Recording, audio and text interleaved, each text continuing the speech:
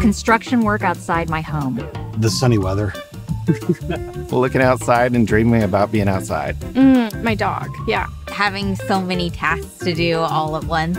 The news feed just catches your eye. I try not to avoid it. The feed is just crazy. People talking. My girlfriend is a huge distraction. She bothers me almost every hour of the day, especially when I'm trying to focus. My phone.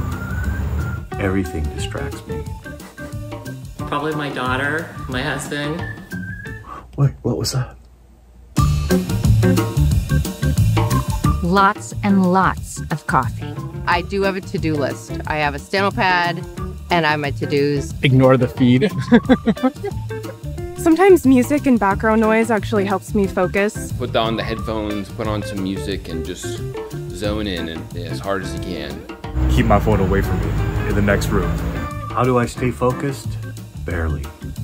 Having a to-do list always seems to work for me. Always write down at the end of each day something I want to do the next day, and then I wake up in the morning and I look at that list and I make sure that I take something off of that list. I think it's really just digging in, and I don't know how I stay focused. Are you kidding me?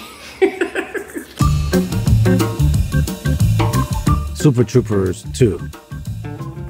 Not the first one, the second.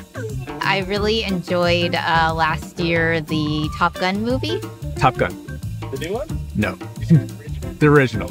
I like anything Terry Gilliam does. The Big Sleep, Humphrey Bogart, Lauren Bacall. The Goonies is one of my favorites. Oh my gosh, this is embarrassing, but I just saw Barbie and I thought that was just one amazing movie.